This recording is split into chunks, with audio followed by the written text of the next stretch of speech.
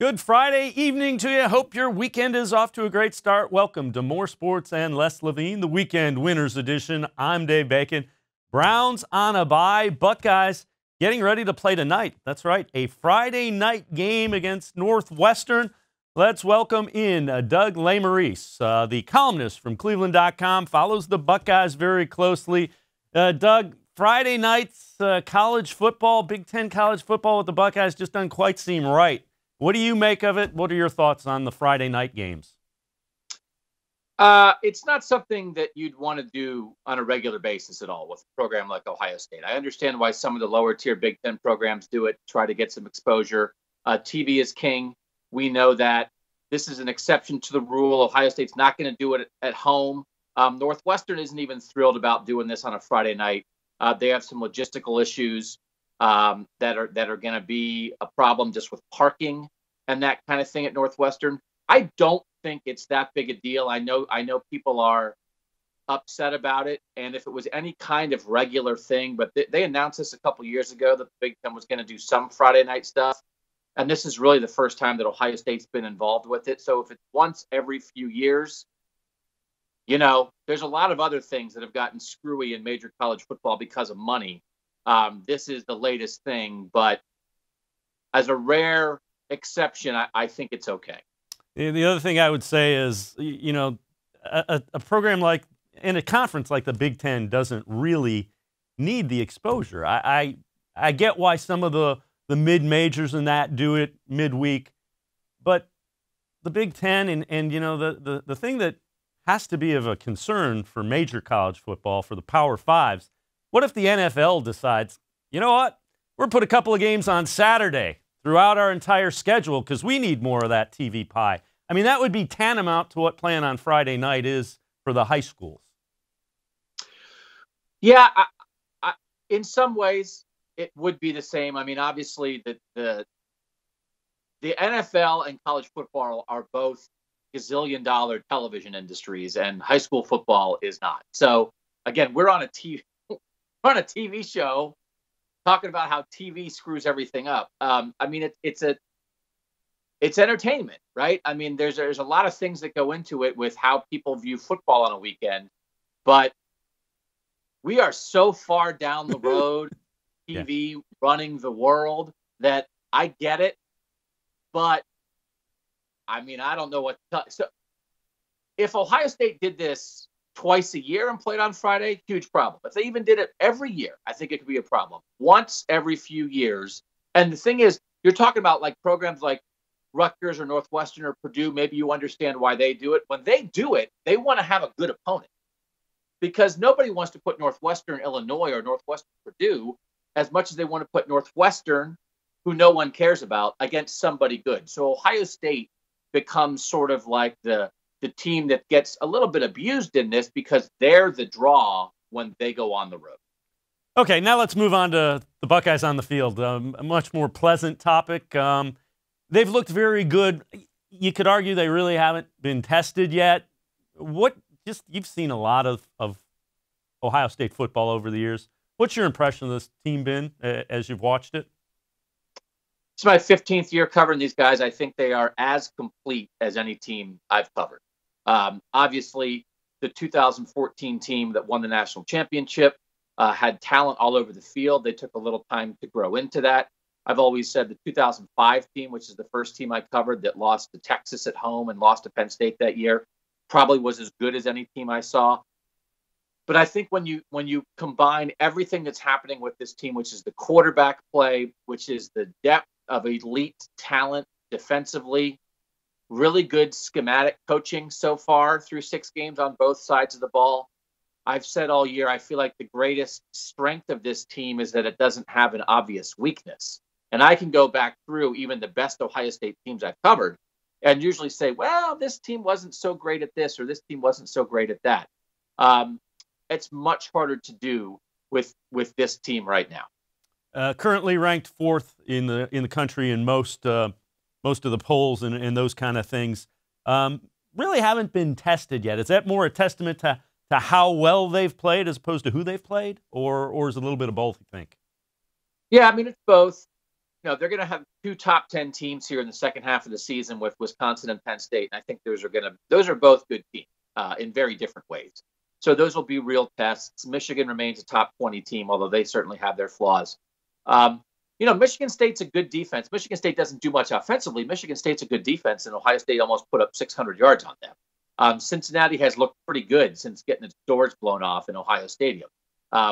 So part of it is that, Ohio State's actually played a couple teams that are okay and made them look terrible. But certainly the issue a lot of times is when you're trying to talk about Big Ten teams in a national perspective is their schedule going to be good enough for them to get the respect they deserve? And I do think with the Wisconsin and Penn State tests coming up, with the way those two teams have played, if Ohio State wins out and beats those teams, Ohio State certainly will get that respect. But part of their problem now is they're just so good, they're making their opponents look bad, even when those opponents aren't such terrible teams. Well, and we were a little concerned because you weren't exactly sure what you were going to get at quarterback with Justin Fields.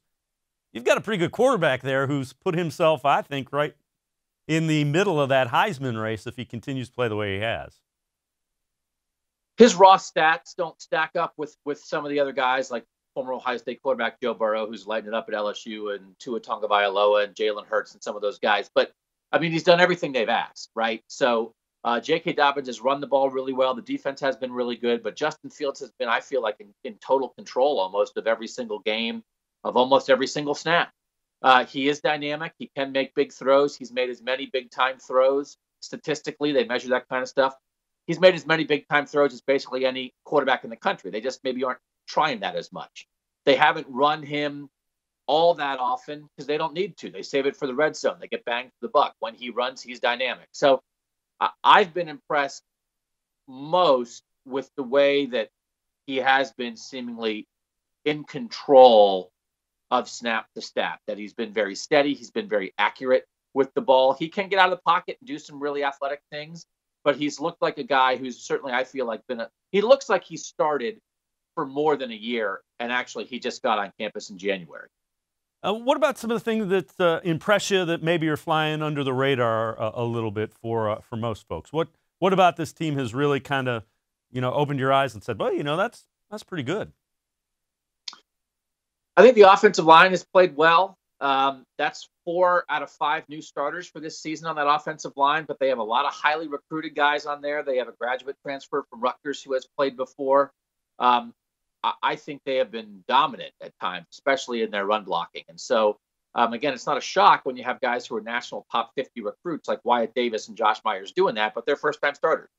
And then the secondary, Jeff Okudah is a guy at corner who is being looked at as a potential top 10, maybe top 5 NFL draft pick. Everybody knows he's great, but I think that whole secondary has played very well. Sean Wade has played well. Damon Arnett has played well. Again, part of the issue in the Big Ten right now is not just this year, but almost every year, the Big Ten doesn't have elite quarterbacks. They don't have guys that test you week after week. Even when Wisconsin and Penn State play Ohio State, that's not what those teams do best. So if Ohio State makes the playoff and they run into Jalen Hurts or Tua Tagovailoa or Trevor Lawrence or Joe Burrow or Jake Fromm or a guy like that, then we're going to see. But for now, this pass defense is really, really hard to throw on for anybody in this conference. The other thing that I'll ask you, kind of wrapping up our thoughts about Ohio State, how impressed are you, and you touched on it a little bit, just the way this defense has played. It was a little bit of a mess last year, and it's been really, really solid, bordering on very good so far this year. Yeah, 9 starters back. Again, a lot of highly recruited guys in there, and it sort of make you shake your head more about what those former defensive coaches were doing last year to sort of get these guys to look like they couldn't play defense when now they're letting them play. We've talked about it a million times. They're just letting them, they simplified it a little bit. The guys have more confidence. But again, I've done this for 15 years. I think Chase Young is probably the best defensive end I've covered here, and that includes 2 Boses and Vernon Golston and a bunch of guys who were drafted in the top 10. I think Jeff Okudah might be the best cornerback I've covered here. That includes Marshawn Lattimore and Denzel Ward and Bradley Roby and first-round guys. They have some really high-end guys, and the scheme is letting them show how good they are. Doug Lemerises, we appreciate it. Stick around. Doug and I are going to talk a little bit about the Cleveland Browns. We got to take a quick time out, and we want to tell you our stat of the month for the Ohio Lottery. Did you know there is over $6.25 million paid out on Ohio Lottery pick games each and every week? With that amount of winning, what's stopping you? Stop by your local retailer. Try your luck with Pick 3, Pick 4, and Pick 5. We're going to step aside, take a quick time out. When we return, Doug Lemerises will join us again. We'll talk Browns. Browns on a bye. They will play the Patriots coming back from the bye. More Sports Les Levine, Weekend Winners Edition. We'll be right back.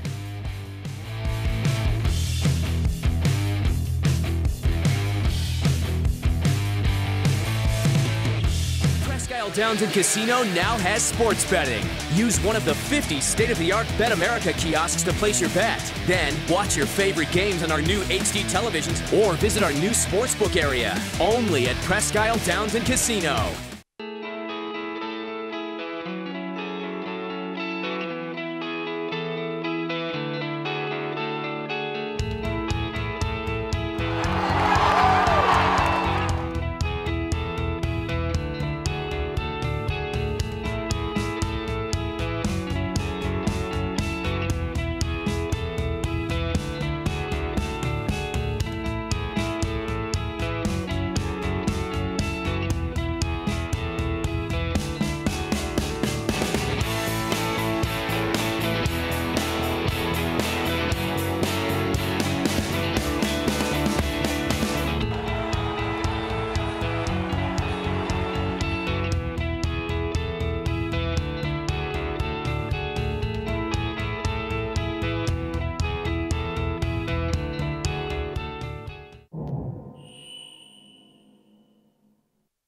The Ohio Lottery Partners in Education program recognizes role model students and teachers from across Ohio. Nominations can now be done completely online. To nominate a deserving teacher or student, go to ohiolottery.com. In the About section, find Partners in Education. There you will find links to the nomination forms. Students kindergarten through 12th grade can be academic all-stars. Teachers can be honored as a Teacher of the Month. The Ohio Lottery Partners in Education, where stars shine.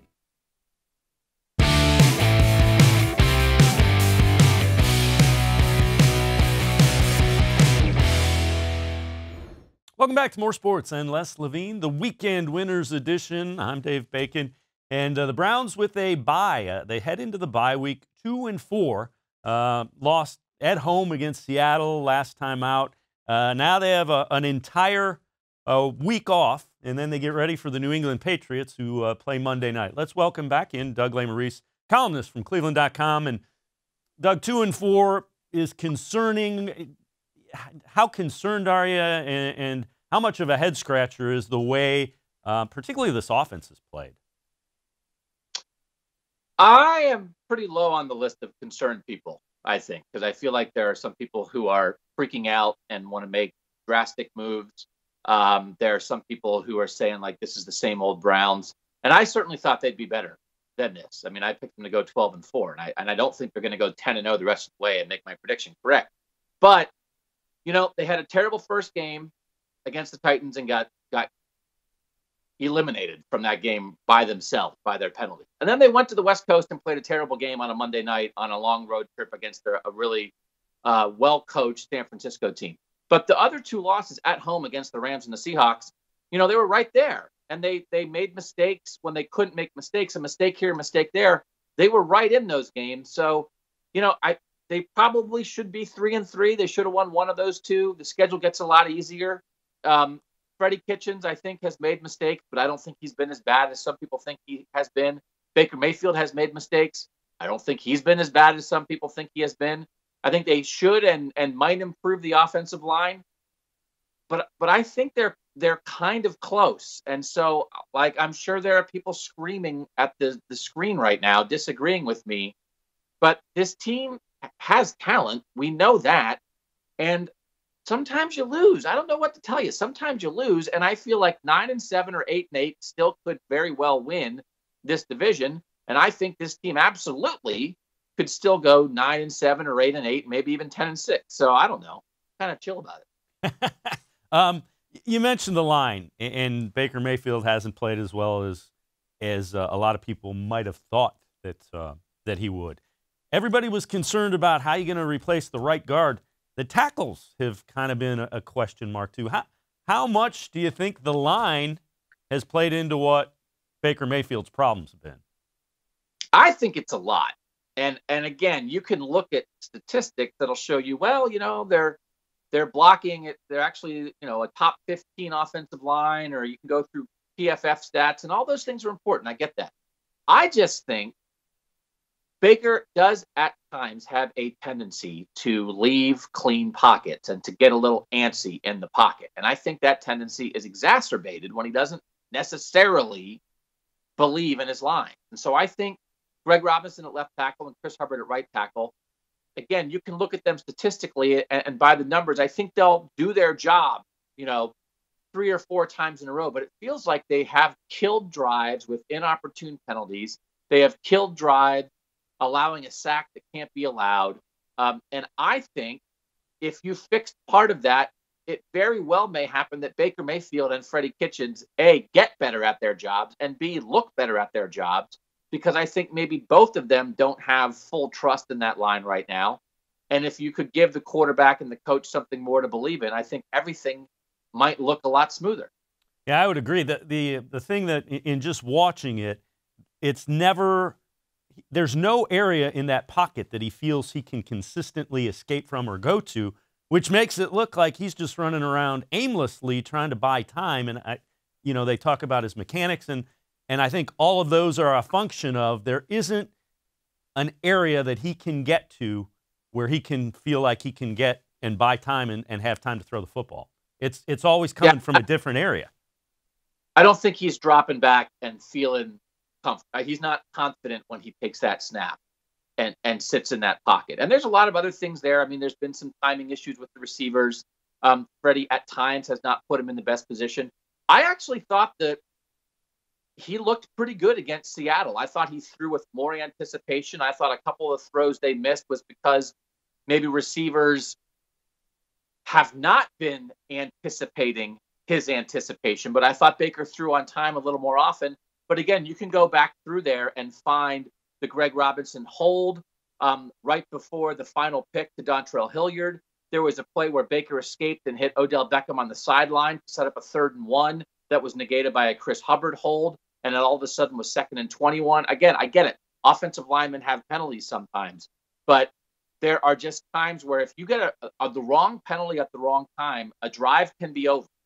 And that has happened to them sometimes. They barely punted against Seattle. They barely punted. They moved the ball up and down the field and had some bad tip balls that turned into interceptions. But I feel like this offense can move the ball. And so if you get a little more belief in the line, maybe by making a change there, and you have guys stop dropping balls, it can look a lot better. You keep hearing the name Trent Williams, left tackle, sitting out. Redskins have repeatedly said they're not going to trade him. It seems to be a personal thing between Williams and Washington and Washington's medical staff. What would you be willing to give the Washington Redskins to get a left tackle who is a multi-time All-Pro? It is a hard balance. And I asked John Dorsey about that balance this week. There are salary cap considerations looking ahead when you've guys like Joe Schobert, and J.C. Treader, and Rashard Higgins, and Demarius Randall who need to get paid, and now you're going to throw Trent Williams into that mix. You already traded your 1st-round pick this year to get Odell Beckham. So do you want to trade another 1st-round pick down the line to get another older guy? On the other hand, we've talked a million times, when you have a quarterback on a rookie contract, this is your time to win. I think it's possible that Trent Williams would fix a lot of this. I know a lot of people say that wouldn't fix it. Baker is not reading the field. I think Trent Williams might make Baker a lot more comfortable. And if you put Trent Williams at left tackle, maybe you move Greg Robinson to right tackle, maybe you move Chris Hubbard to right guard. I don't know. I think you could start fixing multiple positions on that offensive line. So the weird part of this is, like, David Njoku's been hurt. That's a talented guy. I don't think they've missed David Njoku. If you want to include him in a trade, I think I'd be okay with that. Greedy Williams and Denzel Ward have been hurt. I think they have missed them at times at the end of games. But you've also shown you have some depth at corner with Terrence Mitchell and TJ Carey and those guys. If you want to peel somebody out of that group to trade him for Trent Williams, I think I might be okay with that. Because do you want to trade either Higgins or Callaway? Higgins didn't get on the field last week. So if you trade your fourth best receiver, I'd trade Callaway before I'd trade Higgins. But if you're trading your fourth best receiver and he's a piece in a deal to fix a hole, there's a hole on this offensive line. You have depth elsewhere. I think maybe there's some young pieces you can include. There was a time when I would not have traded for Trent Williams.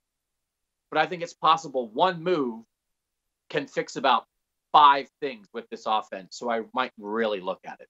And again, the thing that we keep hearing nationally is it's really gotten personal between the Redskins and Williams, and they've held fast that they're not going to trade him.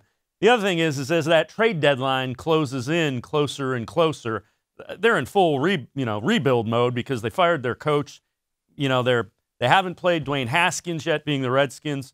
As that gets closer, the more you tempt them with some young talent, the more they may be likely to listen. Would you trade the Browns' first-round pick for him? If the Redskins said, we got to have that first-round pick. That's why I'm not the GM, man. I take hot shots from my basement.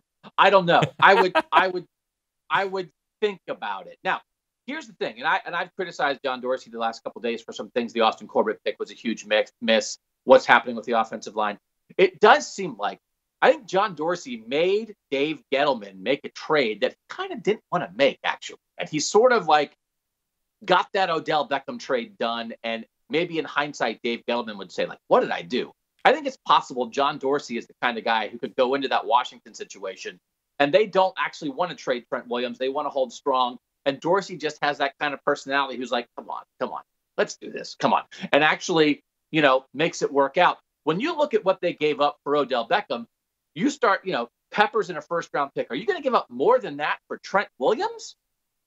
That would be hard to do, in my opinion. But maybe Dorsey, he's got that way about him. Maybe he can get that price down a little bit. I could go either way. I on some level, would trust John Dorsey to realize what needs to be done in the moment. I wouldn't be thrilled about trading a first-round pick, but if he could explain why it had to happen, I think I might buy it. Last thing I'll ask you, as you look forward, what do you think needs to get fixed for the Browns to get where everybody, you and I, both thought they would be at the end of the year? Is there one or two things you think need to be solid as they move forward and get out of this bye week and start facing the Patriots and then a much easier back half of the schedule? I think one thing is the defense gave up a couple crucial drives against Seattle that killed them. I mean, again, for all the things that went crazy near the end zone when the Browns were on offense and they threw the challenge flag and all that, and people are giving Freddie a hard time about that, they did end up taking the lead then. And then the defense let the Seahawks march right down the field and score the go-ahead touchdown. So at some point, this defense, with the talent it has to get critical stops. And I feel like too often that defense has it. That's easy to say, hard to do. You need to lean on them when you can. Offensively, I think the red zone play calling and getting the ball to the right people in the red zone has not been great. Odell has not been involved enough in the red zone. It's like, Antonio Callaway dropped the ball at the goal line. Well, why were you throwing it to him? Throw it to someone better. They throw it to Demetrius Harris a lot in the end zone. Throw it to somebody else. I get it. Defenses are taking guys away. I think the red zone play calling could improve, but I think the communication with the receivers, I feel like Baker and the receivers are a little bit off. I think sometimes Baker's putting the ball where he thinks the receiver's going to be, and it makes Baker look like he's inaccurate. But I think Baker might be throwing it exactly where he wants to throw it, but there's some timing off. There's some communication off of, hey, I'm trying to put this on your back shoulder or put it away from the defense. You're continuing through the route. I think some of that precision with the receivers. I don't think Baker Mayfield just forgot how to throw. I think he and his guys are not there yet, and maybe they can get there in the next couple of weeks. Doug Lemerises, as always, appreciate the insight and the time. Columnist for cleveland.com, Doug Lemerises. We're going to step aside and take a time out. But before we go, I want to tell you about Northeast Factory Direct. No gimmicks, no deceiving blowout sales or typical retail nonsense. Just 3 huge bare bones warehouses filled with some of the same stuff found at a number of stores. One big difference. At Northeast Factory Direct, the items are priced about half of regular retail. If you want nice big ticket items to improve your home and you want to pay half the price most people pay, head to Northeast Factory Direct. 3 locations, West 140th in Cleveland, in the old B&B Appliance on Lakeland Boulevard in Euclid, and Freeway Drive in Macedonia. You can check out everything on northeastfactorydirect.com. We're going to step aside, take a quick time out. When we return, we'll hear from John Dorsey, who met with the media and a couple of the Browns players. More Sports Les Levine, the Weekend Winners Edition. We'll be right back. No other company or product can match the features, benefits, and warranty of an authentic Nature Stone floor. There was moisture in the basement. It ruined the carpeting. The smell was terrible. We didn't feel safe in our own basement, and that's when we called Nature Stone. And with Russell's Promise, our true unconditional warranty, you will never have to replace your basement flooring again. Get Nature Stone installed by the end of October and save up to half off. Schedule your free cost estimate easily online today at naturestone.com. It's not just a floor, wow, it's Nature Stone. Oh, gosh. Playing Ohio Lottery Pick 3, I see. What are you going to do? A box bed, a split pairs, or a wheel? Well, old Picky Ricky here is a straight shooter. Okay. It razzes my berries when newbies think betting's hard. Straight bets are easy peasy. Just match 3 numbers in order and win the old-fashioned way. This, on the other hand, is not so simple. Oh, God. Oh, jeez Louise. Play the Ohio Lottery Pick 3 today. There are tastes we remember. Every smell brings the happiness of times gone by. Experience this every time you walk into Gallucci's Italian Foods. Whether you need lunch on the go, a catered party, or that perfect blend of wine, meats, and cheeses, Gallucci's has exactly what you're looking for. Straight from Mama's Kitchen, for old world traditions or original experiences. From the tastes you remember to new flavors you'll never forget. Gallucci's is a tasty branch of your family tree. When it comes to selling you a mattress, most retailers are handing you a long line of extra steps that drive up costs and create confusion. At the Original Mattress Factory, we simplify the mattress shopping experience by building mattresses and box springs in our own local factories and selling them direct to you. It's short, sweet, and simply makes sense. So experience more than just the mattress store. Experience an original, the Original Mattress Factory.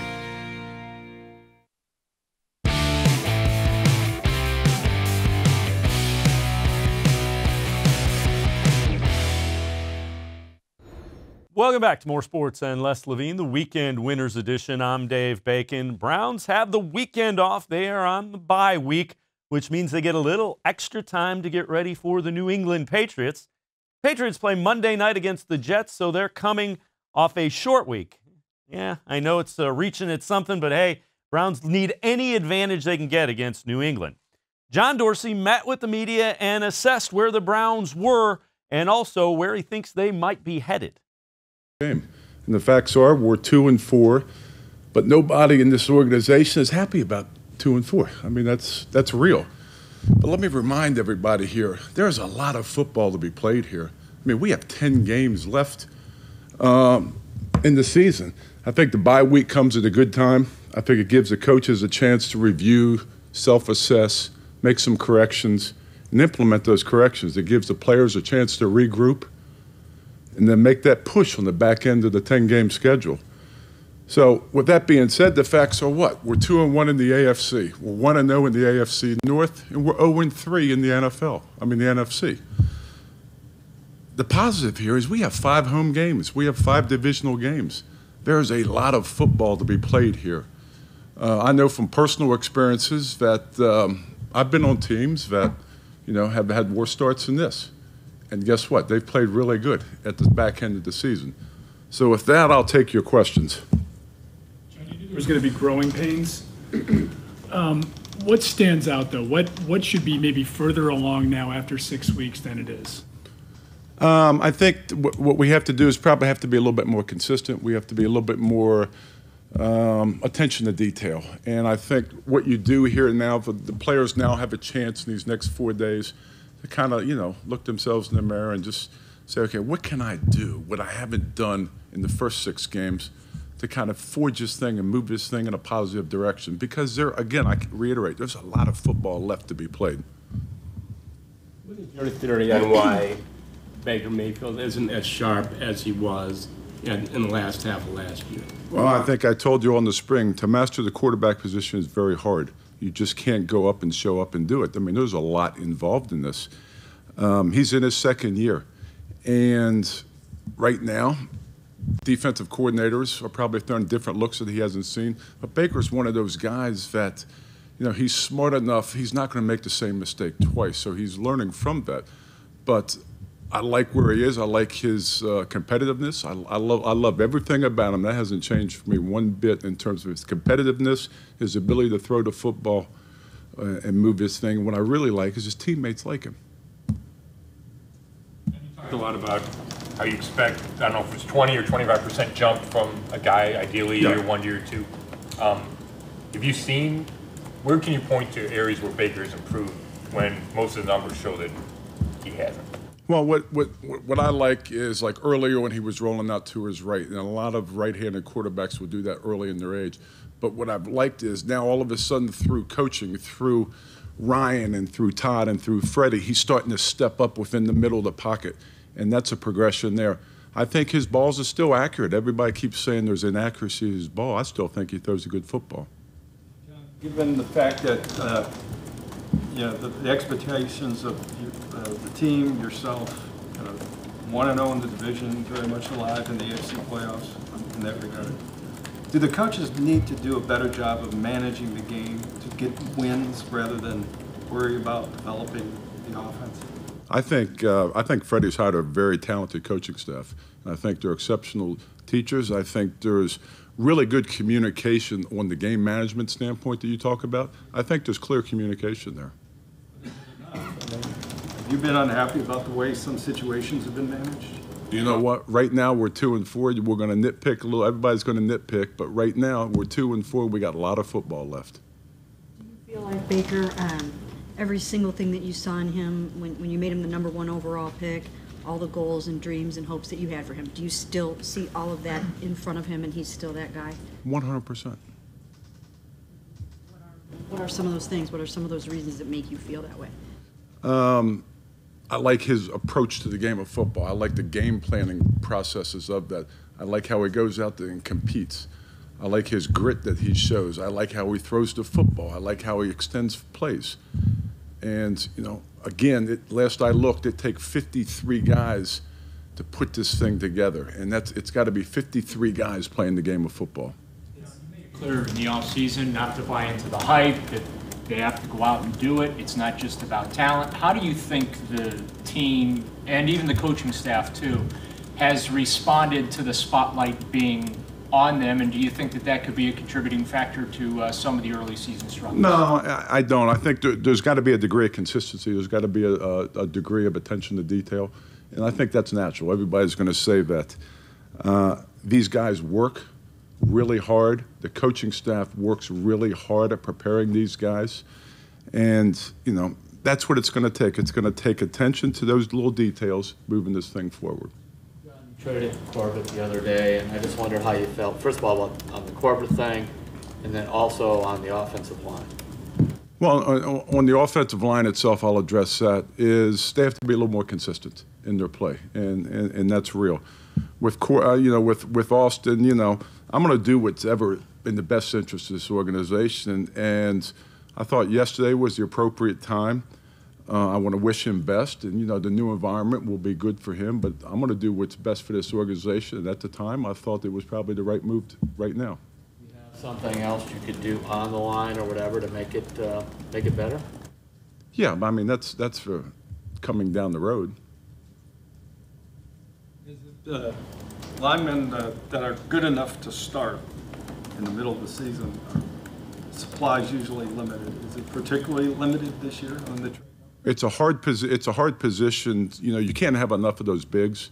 I mean, you know, the foundation, I've always said, the foundation for the offense and the defense is very important, and you have to acquire a lot of those pieces. And, you know, it's just a hard position to acquire, especially right about now if you're referring to trades. I think we're fine in a mental state. You know, we're obviously disappointed that we haven't started off as crisp as we wanted to. And the issue is, you know, we gave some games away that we had a chance to play better in. And that's simple. We just have to be more consistent. You know, you go from 1 week of not doing anything on offense, to the next week of playing pretty well on offense besides turnovers, which are the deciding factor in a lot of games. You just got to find that consistency and be the same team week to week, and hopefully it's a good team.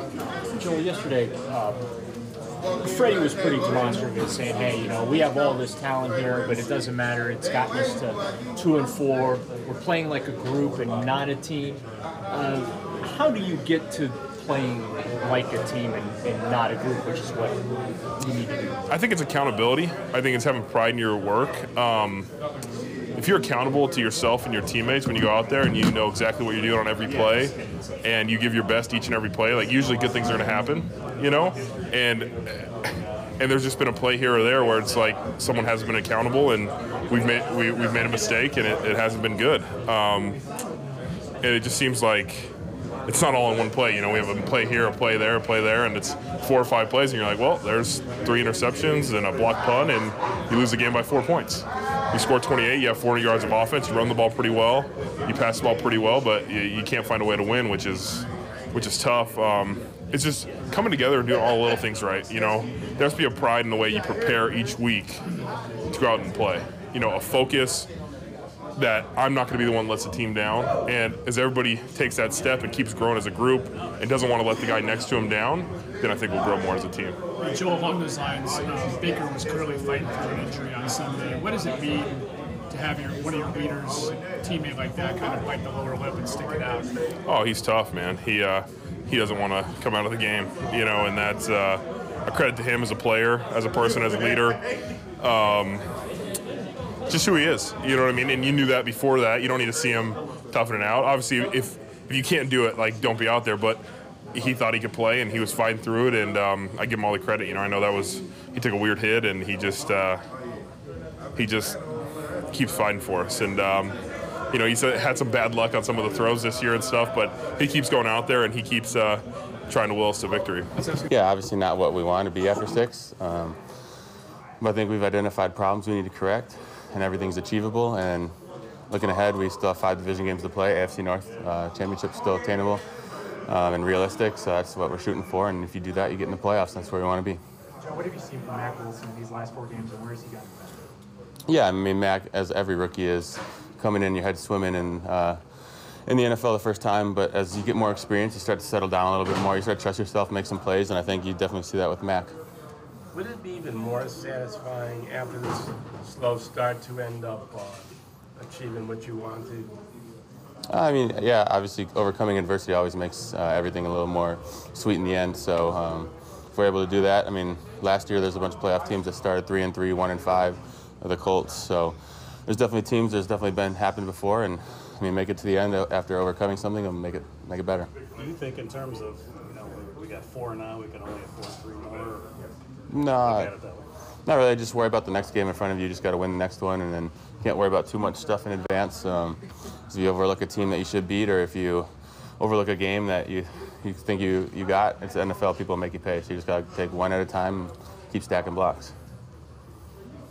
I know you probably don't pay attention to what's going on. The fans are all panic-stricken. I mean, how do you just dial that out? I mean, yeah, well, for me, you can't pay attention to it, because if you do and you start putting that into your psyche and if you let that outside noise creep in, you're going to affect how you play on the field. So we got to worry about what we're doing. I just worry about my job and in the building, take my coaching points, try to get better at that, and can't worry about if somebody outside the building saying I got to do something better or do this or do that, because they don't know what's going on. So. Joe, have you taken note of the number of big-name players being traded this year? What do you make of it? I mean, yeah, obviously it's a shifting landscape. I feel like that's all sports in the past 5 years or so. There's been every league, basketball, soccer, baseball, there's been blockbuster moves here and there that surprise everybody. It's just the way it is. It's the business aspect of it. And, I mean, I don't know. No comment on past that. Doesn't affect me very much. It does feel like unless I got traded. Does feel like Joe Schobert, Browns linebacker, Browns with a bye, getting ready to play the Patriots a week from Sunday. I want to tell you about Cuyahoga Community College. Explore your interests, find a program that puts you on a path to a bright future. Tri-C offers more than 1,000 courses and over 140 career and technical programs. Go to tri-c.edu. That's tri-c.edu.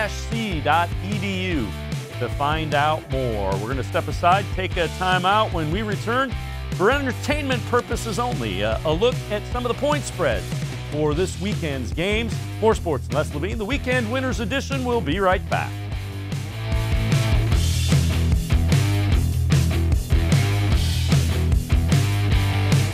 As a kid growing up, my dream was to go to college, play baseball, and get a degree.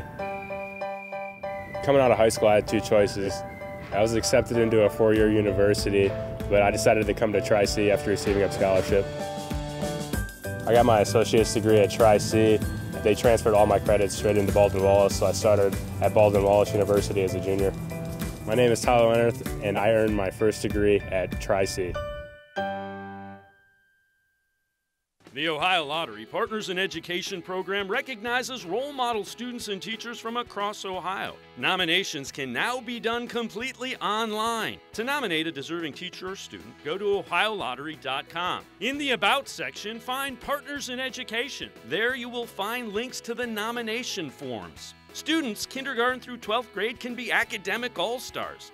Teachers can be honored as a Teacher of the Month. The Ohio Lottery Partners in Education, where stars shine. It takes attention to detail. With your local Bryant dealer, you're getting more than just a technician. You're getting someone who pays attention to your needs and the little things that make a big difference. It takes a dealer you can rely on. And to keep your family cool this summer, let me show you how this works. It takes Bryant. Bryant. Whatever it takes. And to keep your family comfortable, it takes Smiley One Heating and Cooling. Find them at 440-449-HEAT.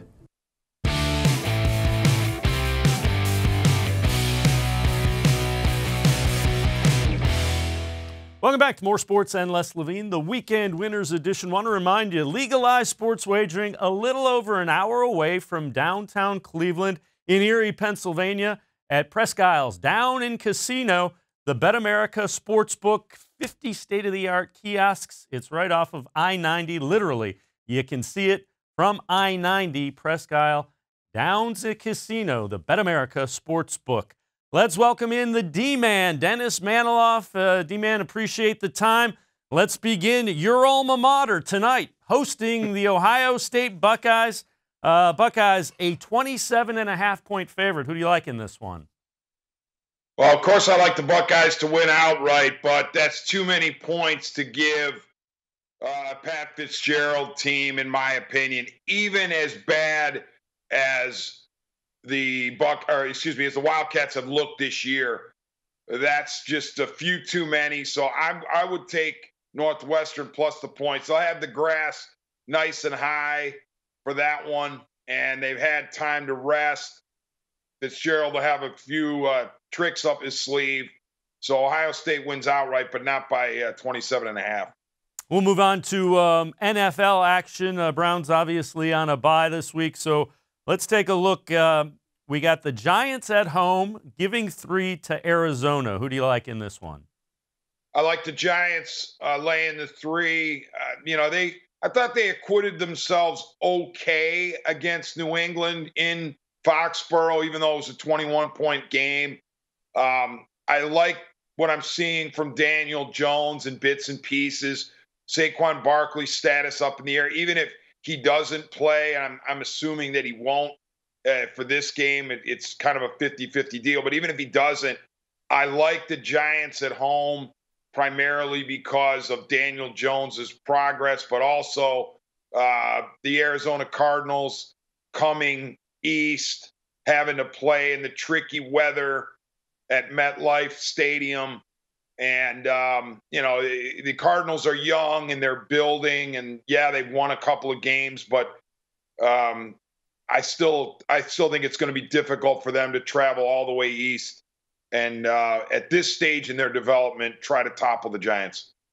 We'll go to the AFC North. Cincinnati hosting Jacksonville. The Jaguars, a 3.5-point favorite on the road against the Bengals, and they traded away one of their best players in Jalen Ramsey to the Rams earlier this week. Who do you like? I still like the Jaguars, laying the points because they're such a better team. I mean, they're a better team even without Jalen Ramsey.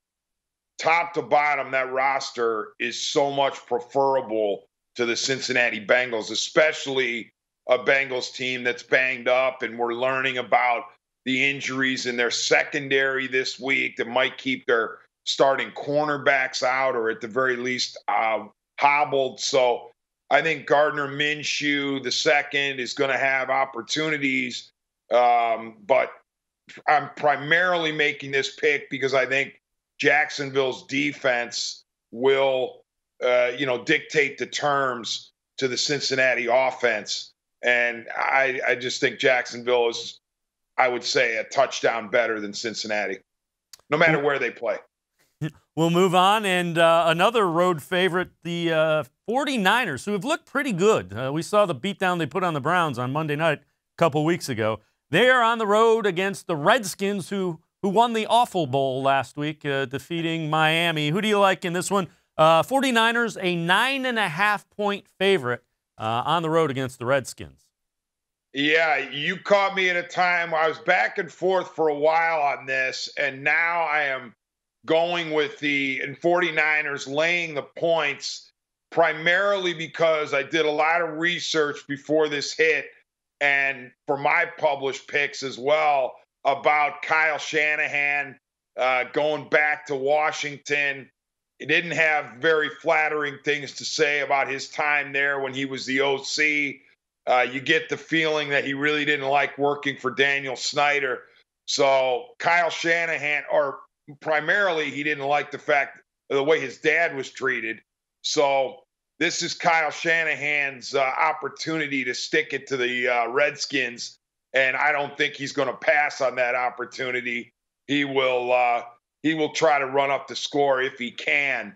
So that's where I'm getting it from. Again, Shanahan didn't say it, expressly. He didn't say it flat out, but it didn't take too much reading between the lines to figure out that he's going to have his team jacked up for this game. So, and the Niners are so much better than the Redskins anyway that I'm going to lay the points. I believe his phrase was, "I've put the dysfunction of Washington behind me." So, yeah, it wasn't very flattering. So New Orleans going to Chicago. The Bears 3.5 favorites at home, as Chicago hosting the Saints. Bears 3-point favorites at Soldier Field. Who do you like in this one? Well, this is another case where I'm investing in one side of the football, and that is the Bears defense against the New Orleans offense. The New Orleans offense with Teddy Two Gloves, Teddy Bridgewater, has done a terrific job subbing for the injured Drew Brees. He's 4-0 as a starter since Brees went down in week 2 against the Rams. So, yes, I respect Teddy Bridgewater, but I think it's going to be tough for the Saints, who are used to playing in climate-controlled conditions, to come up to Soldier Field and play in the outdoors against that defense. So I think Bridgewater will struggle, and as a result, I've got the Bears winning by a touchdown. D-Man, we appreciate it. You can see more of his picks, cleveland.com, and we appreciate the little sampling here on More Sports and Les Levine, the Weekend Winners Edition. Dennis Manoloff with the picks. Look for him in the pages of the Plain Dealer and cleveland.com this weekend as well. As always, we appreciate the time, D-Man. We're done for this edition of More Sports and Les Levine, the Weekend Winners Edition. Want to remind you, legalized sports wagering just a little over an hour away from downtown Cleveland. Presque Isle Casino and Downs, right off of I-90 in Erie, Pennsylvania. The Bet America Sportsbook, 50 state-of-the-art kiosks located throughout their casino. Head up there. It's always a good time. I want to remind you also, Les Levine will be back in the chair Monday from 6 to 7. Have a great weekend, and we will see you next week.